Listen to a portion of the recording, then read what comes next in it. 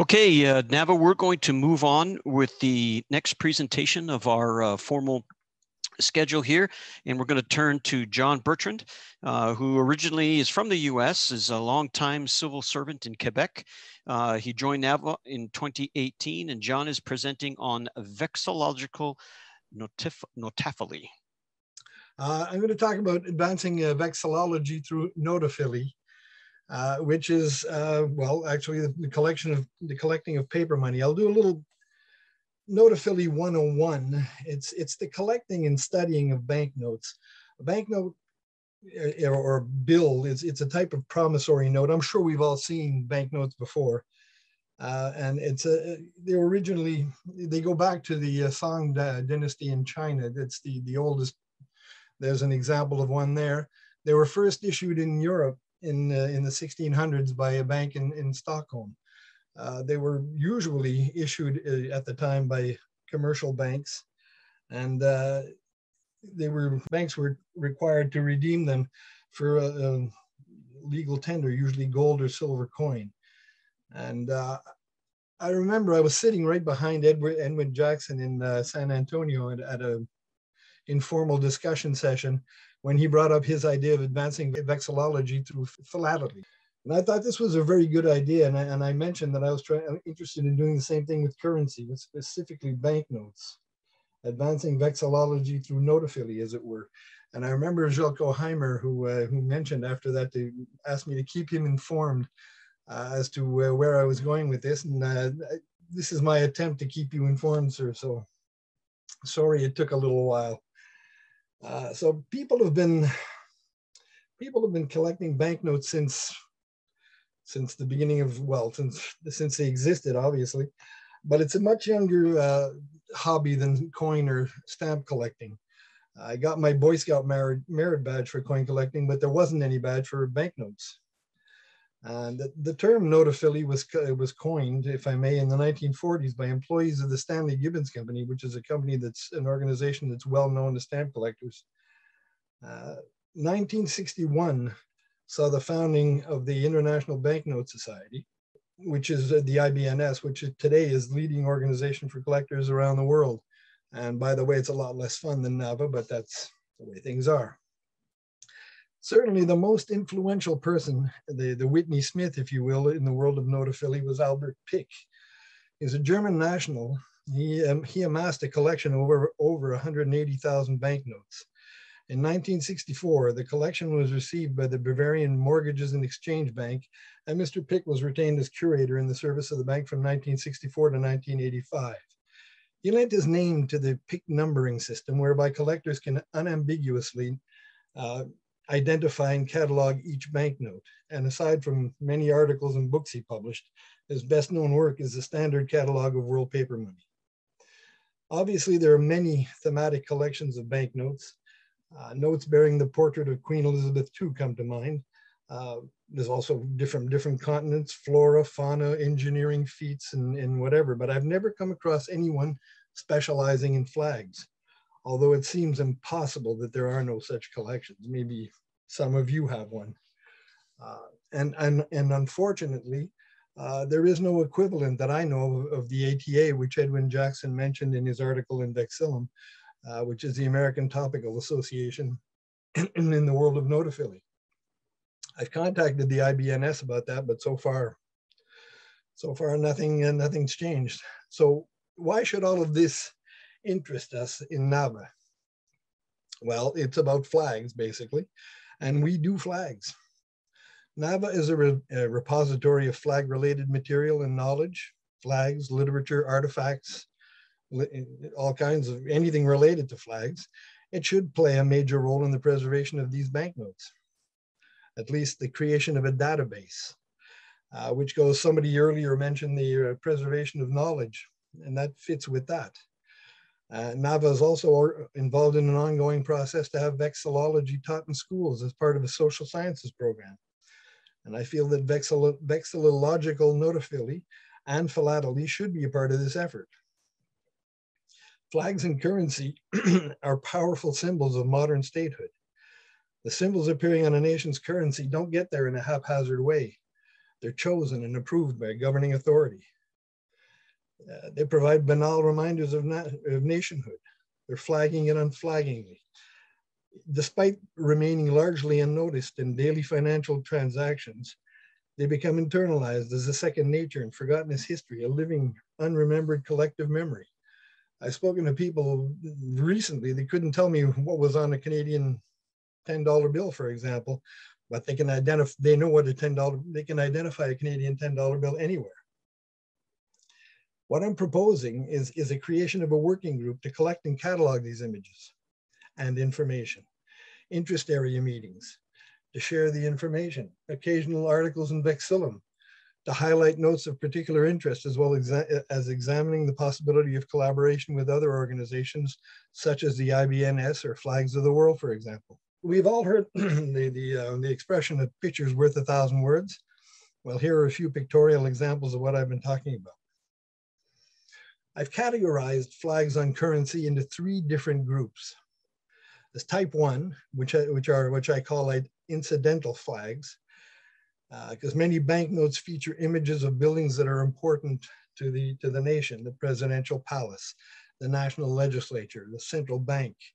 It's normal to see flags flying over these buildings. They're usually very small and mostly of little importance per se, but occasionally. On type 2, sorry, on these flags, the note is on these notes, the flag is used as one or perhaps several national symbols. It's on the note, it's clearly visible, and it's an important symbol. This type 3, on these notes, the role played by the flag is more important. It is sometimes central, in fact. They're often, but not always, commemorative notes involving the creation of the national flag, the first raising of the flag at independence ceremonies, major battles, etc., etc. So let's look at a couple of type 1 flags.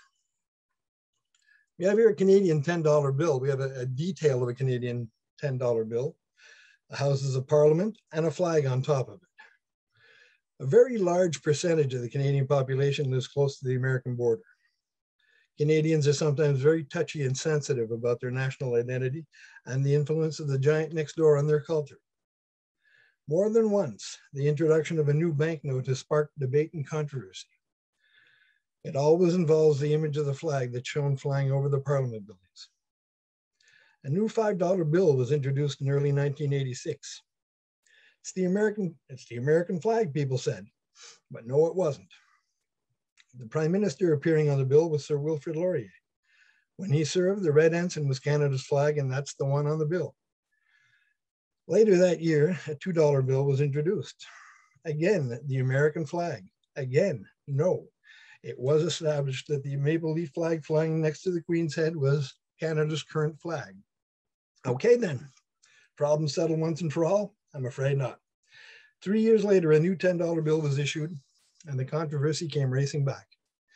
The Canada-US Free Trade Agreement had been implemented earlier that year, and many Canadians were very unsure about this agreement and its effect on Canada's economic sovereignty. When they saw what looked very much like the American flag on the bill, this was seen as a deliberate subliminal attempt to get Canadians to join the USA. Demands were made in the House of Commons to have a new banknote withdrawn immediately. Again, it was established that it was indeed the red ensign, and the note stayed in circulation. But if you look really closely, so those type 1 notes, the ones with often very small flags flying over buildings, which usually are incidental and often of limited interest, well, it depends. These notes and the controversy surrounding the flag on them tell us an awful lot about Canada and Canadians. Next up, we have the American $10 bill, which shows the US Treasury building with the flag prominently flying over it. And then there's the $20 bill with the White House, also with the flag. And we finish with the $50 bill, the Capitol building with the flags on either end. They're a little smaller, but then that's a huge building. And then, my goodness, are those red ensigns flying over the Capitol building? I don't think anybody ever raised the question. A couple of final notes here. Here's a $50 bill from the Bahamas showing the central bank, which has the Bahamian flag flying over it, and the flag of the central bank. And we have another note from Argentina now, 50 pesos note, which has the Argentine flag flying over the Casa de Gobierno, which is government house. And that's it for the type 1 flags. We come now to type 2 flags. And we have here a Russian 5,000 ruble note. The red banner of the USSR was lowered from the Kremlin in Moscow on December 25th, 1991, the day before the USSR was officially dissolved. It was replaced by the Russian flag of white, blue, and red. The first banknotes issued by the Russian Federation occurred on July 14th, 1992. They featured the Kremlin Tower, topped by a 5-pointed star. The five-pointed star was also used as a watermark. These symbols still evoke the former Soviet Union. On March 12th, 1993, a new series of banknotes was issued. These were very similar to the previous notes, but there were some significant changes. The image of the Kremlin Senate Tower with the Russian flag flying over it had replaced the former images of the 5-pointed star. And even the watermark had changed, although we can't see it. The tower and flag replaced the star there as well. Other former Soviet republics were placing their new flags on their currency as well. Here's an example from Kazakhstan with the flag up in the, actually, well, it's a vertical bill, but the flag is up in the top right corner there. And here's one from Tajikistan with the flag over on the corner here too as well, and on top of the building in the center. These 3 notes were issued by countries that had just gone through major changes. The USSR was dissolved, it was broken up, new countries were formed, new senses of belonging and nationhood had to be created, and the flag and the currency played an important role in that. Here's a note from Burundi, a 500 franc note from Burundi featuring the national flag again. Burundi is a Central African nation whose population is made up of 2 main ethnic groups, the Hutu majority and the Tutsi minority, who control the army and economy. Despite these 2 groups being culturally and linguistically related, the country has experienced much ethnic tension and violence since achieving independence from Belgium in 1962. Violence again flared up in the 1990s. And since then, the government has been facing the task of quelling dissent, promoting unity, and rebuilding the nation. Again, the currency and the flag play a major part in that as well. And here is okay, this takes us to the type 3 flags. Here we have a note from Bahamas that commemorating the quincentennial of the first landfall by Christopher Columbus in 1492. The Bahamian flag is featured prominently on both sides of Columbus's ship. Here we have from Haiti, a 10 gourd note from 1991 celebrating the creation of the first Haitian flag. The note features Catherine Flon, seated as she shows the Haitian flag on May 18th, 1803. Ms. Flon was the goddaughter of Jean-Jacques Dessalines, a former slave who united forces with Alexandre Pétion to successfully revolt against the French colonial army. At the Congress of Arcueil, she tore off, well, it was actually Dessalines who tore off the white part of the French flag, leaving only the red and blue parts. These were sewn together, thus creating the first flag of the Republic of Haiti.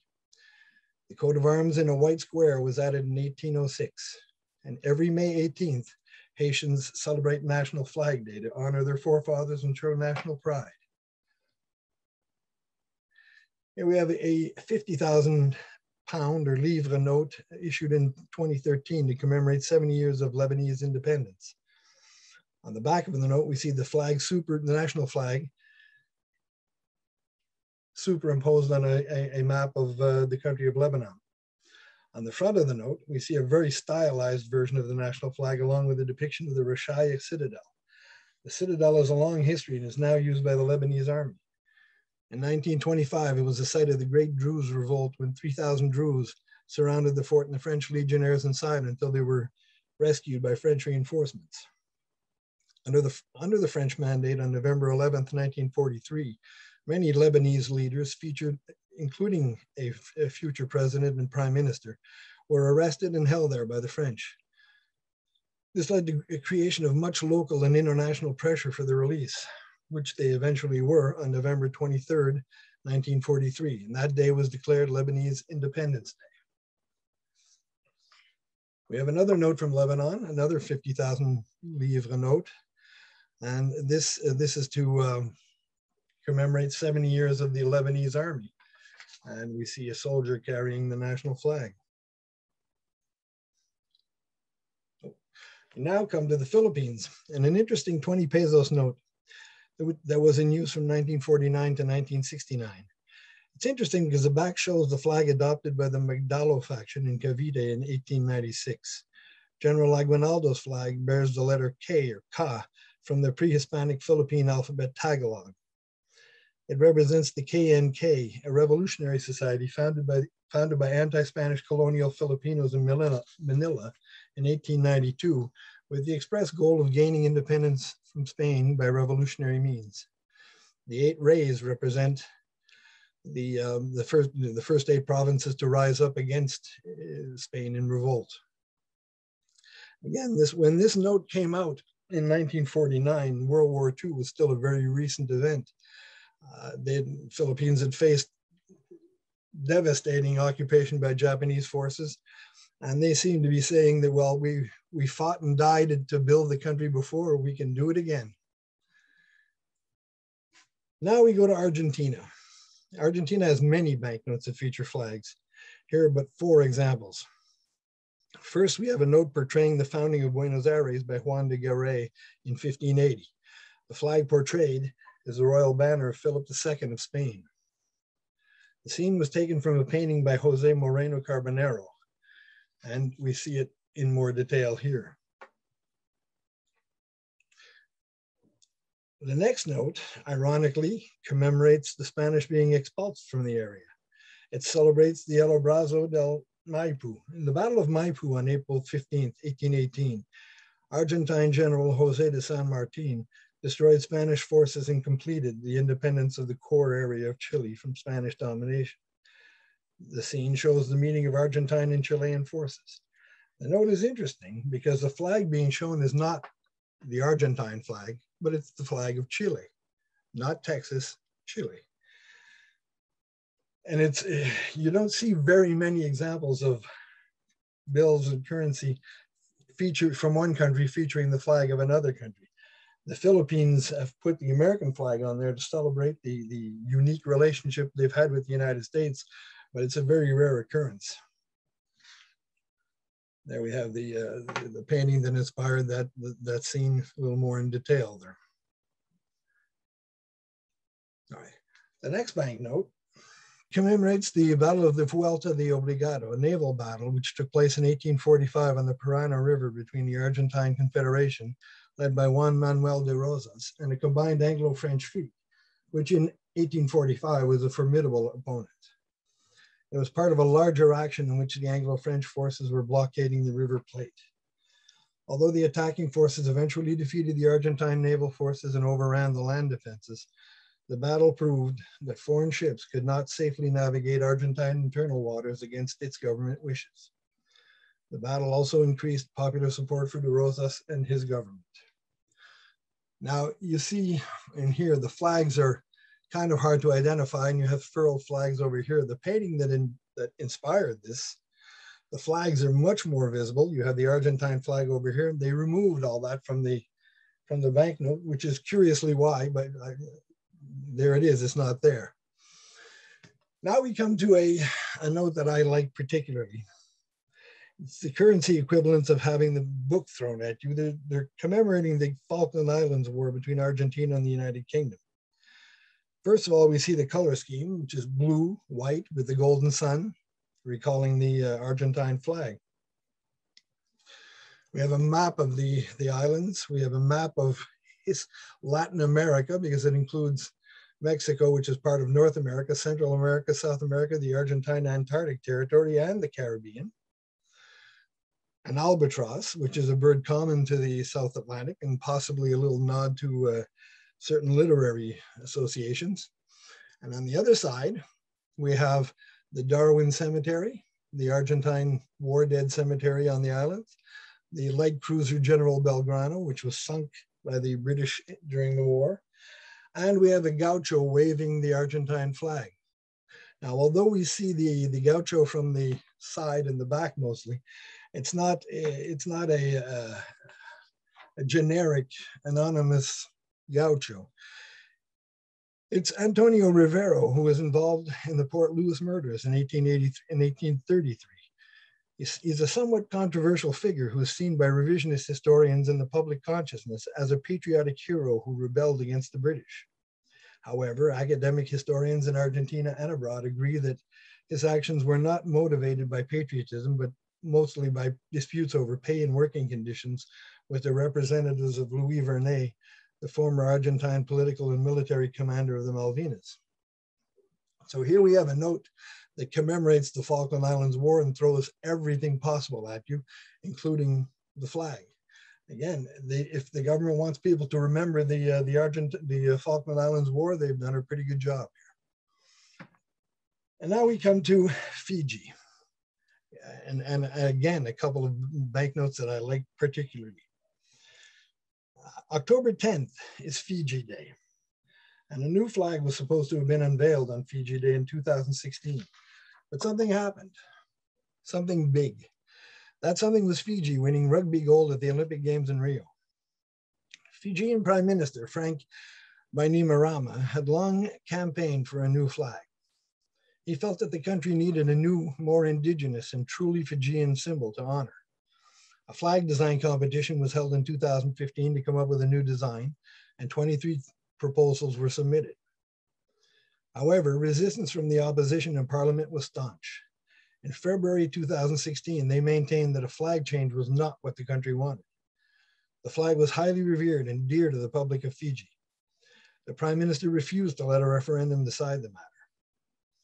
In March of that year, Prime Minister John Key lost a referendum as New Zealanders rejected changing their current flag. The Fijian flag question was delayed with no real news about a decision. On August 11th, Fiji won rugby gold at the Olympics. They defeated no less than Great Britain, 43-7. The nation erupted with pride and happiness. Fijian flags were waved vigorously in the stadium in Rio and for days afterwards all over Fiji.